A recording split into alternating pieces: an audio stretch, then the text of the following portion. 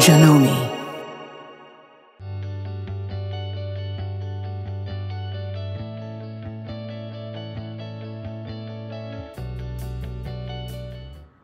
Hi, I'm Jessica VanDenburgh, and I'm a Janome maker. In this 4-part video series, I'm going to walk you step by step through making my market tote. It's a quick and easy, simple bag, perfect for a beginner. I'll teach you how to make handles, how to make an outside pocket, what boxing your corners means, how to use a pressing clapper, and some of my other favorite bag making tools. I made this sample using some pretty canvas, but I also have some cork options. The pattern includes cutting sizes for cork, as well as some information in the video to help you for your first cork bag. Here's 2 that I've added the optional embroidery part to. Aren't they great? These were built-in designs using my Janome Horizon 15,000. So I hope you'll stay tuned, follow through, and if you have any questions, you can always contact me. I can't wait to see your market tote. So let's talk about some basic bag making supplies. I brought with me a lot of these supplies that I use every time I make a bag, whether it's a simple tote like we're going to make today or a more complex bag. So we'll just start over here in no particular order. I always have lots of clips. These are just little binding clips. You can find them in different colors, different sizes. You'll find them in different packs. I love this size, the small one, and then I also have one that's a little bit larger. I always keep plenty of these around because bags are gonna get thick, so this will definitely help to hold those layers. I also have my rulers, my rotary cutter, and my mat. These are really basic supplies that I use while I'm quilting, and I also use those for bag making. I like to be able to trim my pieces easily. I use my mat and my ruler for measuring, and I do most of my cutting with my rotary cutter. When I'm not using that, I will be using scissors, and I always keep a few pairs of scissors around. So I have these right here that are nice and sharp to the point. This is great for any time that I am cutting thicker layers or I'm cutting for hardware. They're really sturdy, sharp to the point, and the rubber handle is soft on my hands, so it's not hard using these. I also keep a pair that's small like this. I use this for embroidery and also for snipping any tiny little threads. I like to snip my threads as I go so that I'm not accumulating more things for me to do at the end.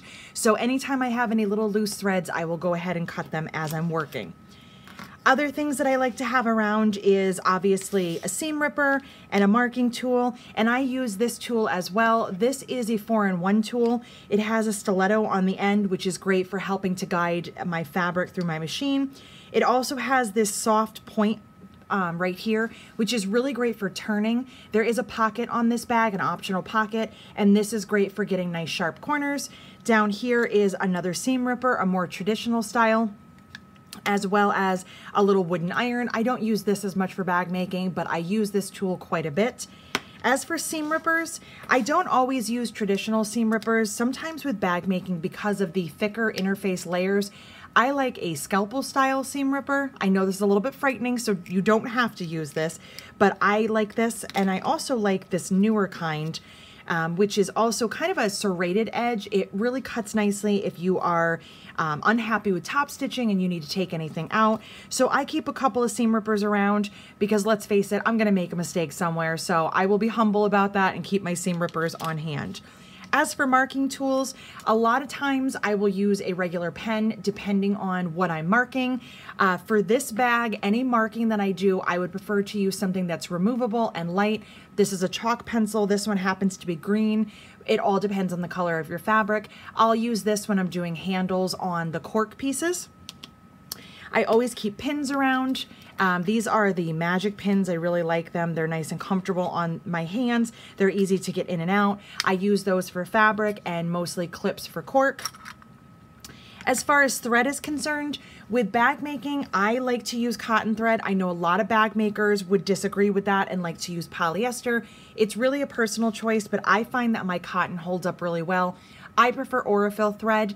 The green spool I have right here is a 40 weight. I love 40 weight for piecing as well as for top stitching. On this bag today, I'm going to be doing some embroidery, so I brought some of my fun 50 weight. So these are also cotton. These are great for embroidery, and I just picked out some fun colors to go with the piece of cork that I'll be embroidering on. So, you know, you can use really anything that you like. Again, I prefer cotton. Some bag makers prefer polyester.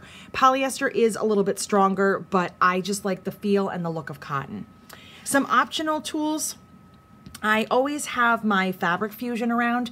This is something that I would use on my handles when I make cork handles if I want to finish those edges. Sometimes the way that they're folded, you will have a raw edge, and I'll show you a couple of different ways that you can fold your handles when we get to that step. This is great for sealing those edges so that you don't have any fraying. And when it comes to fraying, it's not the cork that frays, it's actually the cotton backing, because your cork has a fabric backing on it. And we will talk a little bit about cork as well. So when I make a handle or I have anything with a raw edge, I like to seal my edges. This is totally optional. You don't have to. I spent many years not doing that. You can also use edge paint, which a lot of bag makers like to use. I will show you how I like to use this for my handles. This right here is a pressing clapper. And some of you might have this if you were ever into dressmaking of any kind. This is more of a dressmaker's tool. So I like to use this for my seams, especially on cork when they get kind of thick. It helps to weight them down. I also use this for my decor bond, which is my fusible interfacing. That is only going to be on the cotton pieces, but sometimes you'll get a little bit of wrinkling or bubbling. The pressing clapper helps a lot with that, and I'll show you how I use that as well. Now, when it comes to feet, I brought a few of my favorites here that I use for bag making. So there is going to be a portion of this bag that I do some embroidery on. And if you don't have an embroidery machine, or if you're not interested, you can absolutely skip that part. But since I am embroidering on my Janome 15,000, I have my P foot. This is my embroidery foot right here. So that I will be using later. As for my piecing part, I use a couple of different feet. So I have here 2 different 1/4 inch feet. I have a blind hem foot, and I also have a clear foot. And I'll show you how I use each of those. So when it comes to my seams, all of my seam allowances are 1/4 inch. So I will go back and forth between these feet. It kind of just depends on where I'm sewing, and this applies to all bag making. This 1/4 inch foot I really like because it's heavy since it's metal. But if you'll notice here, this part is a little bit wide, the part that's going to sit on the fabric. For most of my piecing, that's fine. If I'm making a bag, say for instance, that has a zipper or has a piece of hardware, this might be a little bit too wide over here and it might not get me close enough. So I'll switch to this foot. It's a little bit more narrow on that side, still 1/4 inch, and this has a center hole where this one is a little bit more adjustable. So I can do a scant 1/4 or a wider 1/4. They both have a flange. I like feet that have a guide on them. There's also this foot right here, which is my F. This is my open toe foot. This is a clear foot. It's great for any decorative stitching if you want to do some decorative stitches on your handles or anywhere else on the bag. Let's say that you don't have an embroidery machine and you want to do some fun stitches. Your machines have so many built in, you can absolutely use something like this. This is also good if I need to do a 1/4 inch and I need to see where I'm sewing. So that is my F foot, and I forgot to tell you this is my O foot and this is my OM. So these are 1/4 inch, this is an open toe foot. And the other foot that I use all the time when I'm sewing is my G foot. Now this is a blind hem foot. However, that is not what I use it for. This foot, which has this guide in the center here, is awesome for making an 1/8 inch seam. So what I'll do is I'll move my needle as far left as it goes, and I will use this foot and run it right along the edge of my handle, and I get a beautiful 1/8 inch top stitching. And I'll show you when we get to the handles how I use this. I absolutely adore this foot. I can't sew without it. So let's go ahead and talk about materials. So let's talk a little bit about materials. When it comes to bag making, we're very fortunate that we have a lot of options. We have canvases, cottons, corks, and so much more. There's leathers and vinyls and so many different options. But I know that that can make it very overwhelming. Where do you start? How do you know what is going to be good for a bag? How do you know what kind of interfacing to buy? So what I do is I try to break my bags down and make them very simple. I only use one kind of interfacing. So let's go ahead and start with that. I don't like to make a bag that has several different kinds of interfacing. It's not how I write my patterns, and I like my bags to have a certain feel to them. Now, I understand that this might not be ideal for everybody. Some of you might want a stiffer bag. Some of you might want a puffier or thicker bag. I like my bags to be a little bit thinner, and I like them to have some stiffness, but not be so stiff that it's hard to sew. So what we're gonna be using today, only on our cotton pieces, this will not be used on the cork, is Pellon Decor Bond. This is number 809. I've used this for many years, and I know that there's a lot of people that have struggled with this because it's a fusible and it's a non-woven, which means it is not cotton. It is made out of polyester. Some people have struggled with the thickness of this, which personally I don't find super thick, but they've also had some issues with getting it to stick and getting it to not bubble and wrinkle. And I have some great ironing tips for you that I will share on what I have found over the years. I've probably been using Decor Bond, if I'm guessing, for maybe 15 years, if not longer. And I have just found some workarounds on how I can make it work for me. Now, I can use this on cork. I do use it on the back of cork sometimes. In today's project, I'm not going to be using it, but I will on my canvas as well as my cotton batik that I have here. So when it comes to interfacing, you're going to find so many different options out there. You're going to find really thin ones. You're going to find medium weights, which I would consider Decor Bond.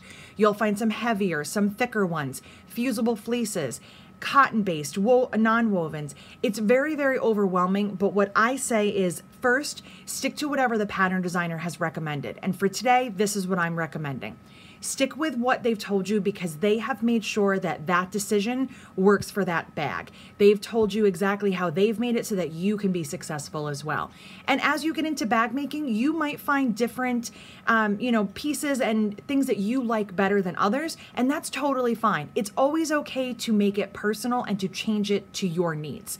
My magic solution has always been this, and if I need something firmer or a little bit stiffer, I will go to Decoville Light, or I will add fusible fleece. And that's just some of the things that I personally like to use that I found success with. So this is what we'll be using today.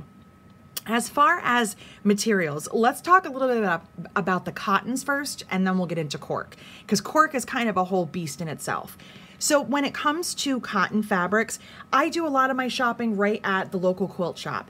And what I'm gonna find at the local quilt shop are quilt-based fabrics. So this right here is a batik. Batiks are a little bit thinner. They are a little bit tighter weave, but they're absolutely fine to use in bags. I'm gonna be using this cream color as my lining. None of my linings are really bright and fancy because I'm kind of sticking to that for the outside of the bag. You can be very creative and really express yourself with your linings as well. Today I'm gonna be kind of plain, and most of the time I kind of am. I stick with batiks. Sometimes I will do like a tone on tone, something that's like not a bold print. Sometimes I will also go with the Essex linens. Those are a linen cotton blend. I like those as well. For today, I'm going to be using this. And this will also get some interfacing. What I have here for the outside of one of my bags is a cotton canvas. So this is going to be a little bit heavier than your normal quilting weight cottons, but not so heavy that it won't work for you. You can still fold it for your handles. You can still sew it and top stitch it.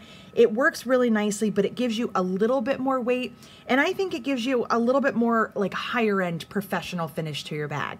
I love these canvases. I use a ton of them in my bag making, and they mix really nicely with cork as well. So for this particular bag, I'm gonna be just using this canvas for the outside and the handles. My batik on the inside, I won't be mixing any cork in. Now, when it comes to cork, this is where you can get a little bit overwhelmed. So just a quick history on cork. It is still fairly new here. I have been selling it and using it for approximately 5 years or so. The cork that I sell and that I use, I refer to often as cork leather. And the reason is it's more of a leather substitute than it is a thin cork. When you hear the word cork, you're probably thinking cork board or wine cork that tend to be crumbly and they fall apart. That is not the case here. There are going to be some corks out there, some cork fabric that you might find online or at some of the box stores, or even sometimes at your local quilt shop that isn't the same quality. Just be cautious of what you're buying. If you check out my YouTube channel, there's a few cork talks that I've done that will kind of give you some insight into what to look for. But for today, I'll just get into that kind of briefly. So these are all corks that I use, that I sell, and they are a thicker cork. They're approximately 0.8 millimeters.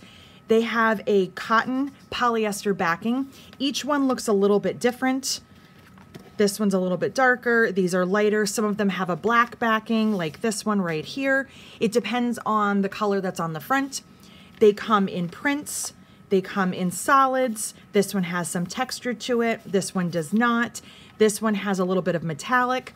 And what I like about this cork is I can iron it. I can stitch on it. It's not sticky like a vinyl, so I don't use my Teflon foot. It sews through my machine really easily and I get beautiful results. I have ironed all of these.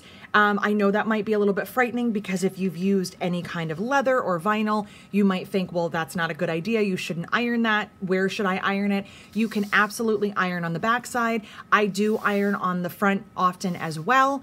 Again, these are the corks that I sell, that I promote, and I know that they are good, high quality. Be careful if you have any corks that are thinner, they might not iron as well. And what you don't want to happen is putting a hot iron on and having a wrinkle. I can only stand for the ones that I know. All of these are imported directly from Portugal. Portugal is the biggest distributor of cork. It's from the bark of the cork oak tree. They take the bark off, they process it in thin layers, they make it into all these beautiful corks. There's so many to choose from. It is not harmful. The tree does regenerate after about 9 years or so. So it's a very environmentally friendly, vegan-based product. Great substitution for leather or vinyl. Vinyls are great, but they can be a little sticky and hard to work with, especially if you're new and not used to them. So you'll definitely need a Teflon foot. Leathers, again, are not so environmentally friendly. If you're a vegan or vegetarian, it's not going to be your first choice. And they can also be very hard to get the right thickness.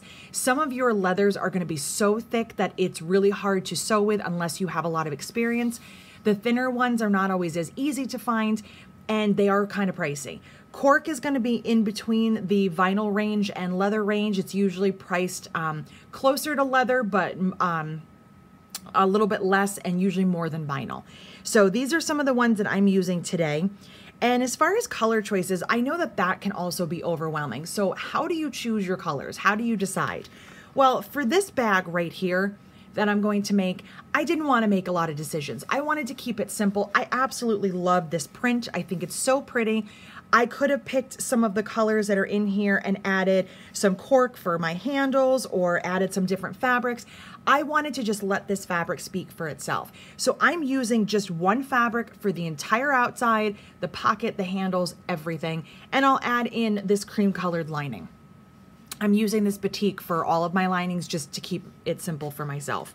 So that's an easy way to go. Find one fabric that you absolutely love and just keep it simple. This bag, you can do a slightly larger scale. This is kind of a medium scale fabric, but it's so pretty. I didn't really want to mess with it. I wanted to kind of leave that alone. For this one right here, I'm actually doing the polka dots as the main part of my bag.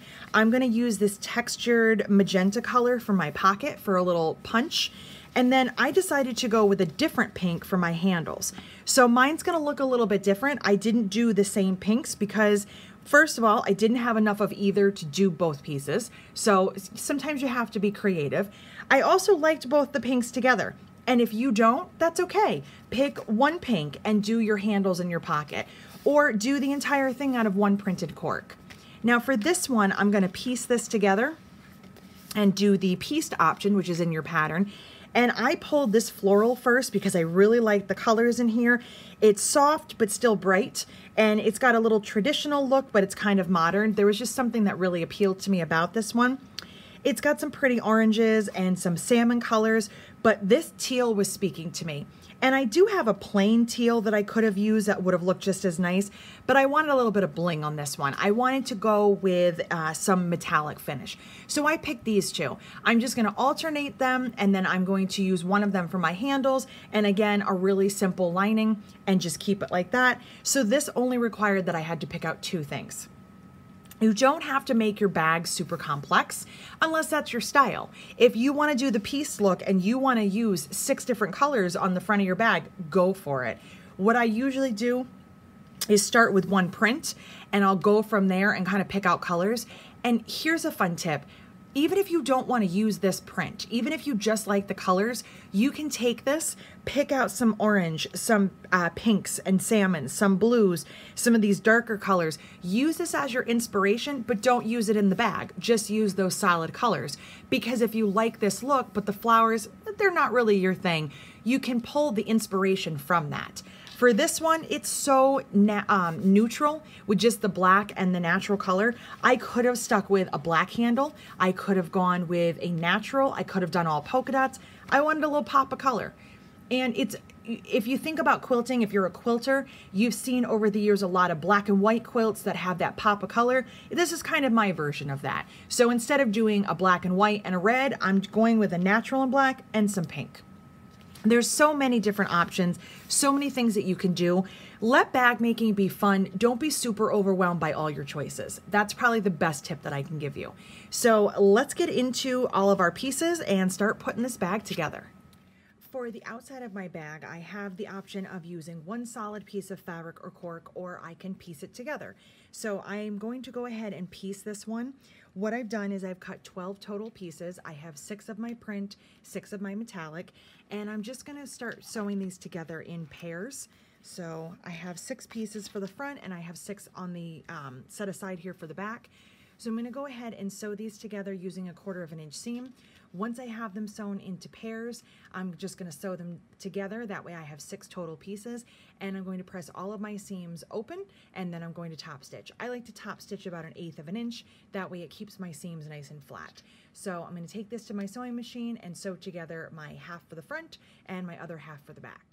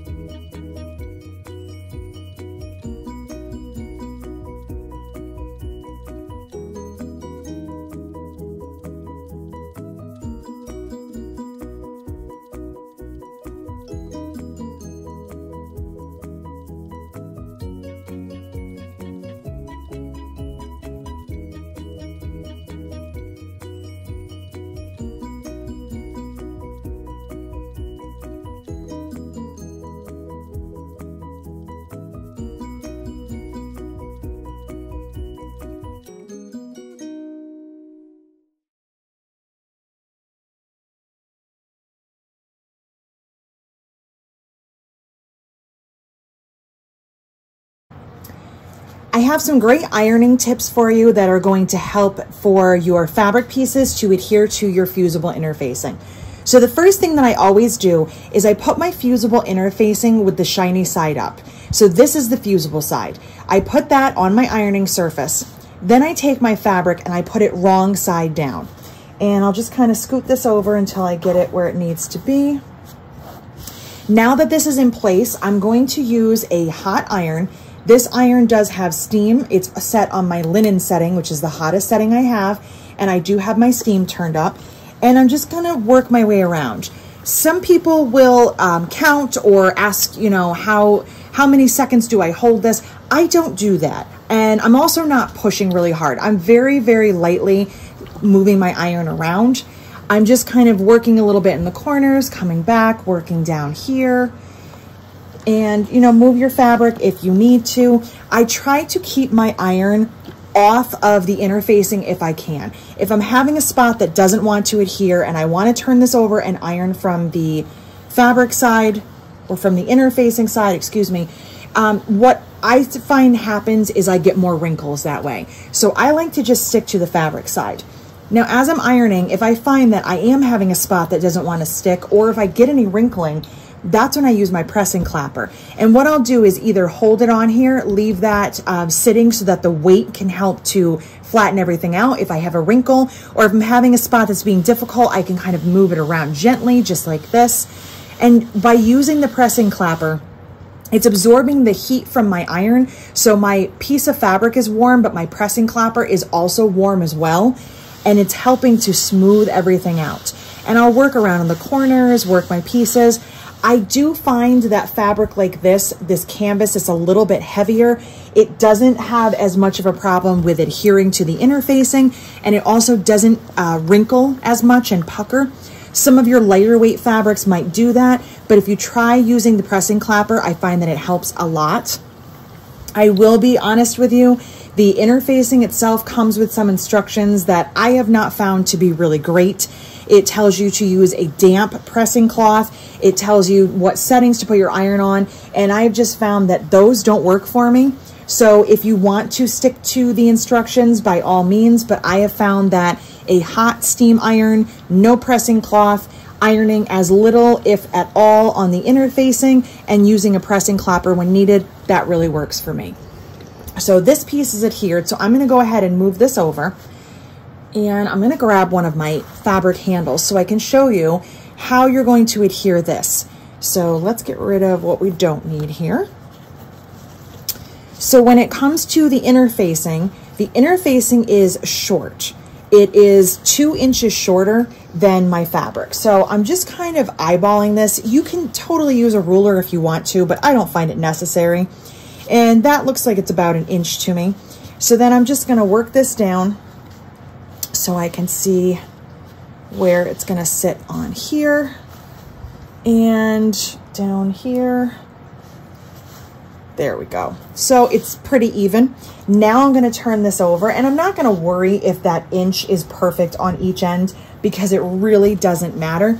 It's just to eliminate some of the bulk in your seam allowance and down towards the bottom. So as long as you don't have interfacing all the way to the ends, you will be fine. And now you can see. So I probably didn't do the best job cutting, and I'm a little bit off. I'm probably closer to a 1/2 inch instead of 1 inch, but that's okay. It's totally fine. I'm just gonna keep ironing until I get all the way to the end. And you'll notice I have some, wrinkles in my fabric. I don't iron them out first because I'm just gonna iron it onto my interfacing. So I'm just kind of taking my time, working a little section at a time as I go. Use my pressing clapper if I need. Keep straightening this out. And here's another little tip that I found is very helpful. If you are not a super accurate cutter, it happens. Trust me, it happens to everybody. But if you want, you can actually cut your interfacing intentionally shorter than it needs to be. So for this piece, it needs to be 4 inches wide. So what I'll do is put my ruler on my interfacing and then scoot it just a little bit, maybe about 1/8 of an inch or so. And what that does is now my interfacing is short of 4 inches. So it's a little shy on the edges. And then when I iron this, I don't have to worry about hitting my iron onto that sticky part, because there's nothing worse than going, oh shoot, I just ironed my iron to the interfacing. Now what do I do? So you can always go a little shorter. That way it's a little less bulk in your seams and less likely that you will iron the fusible onto your iron.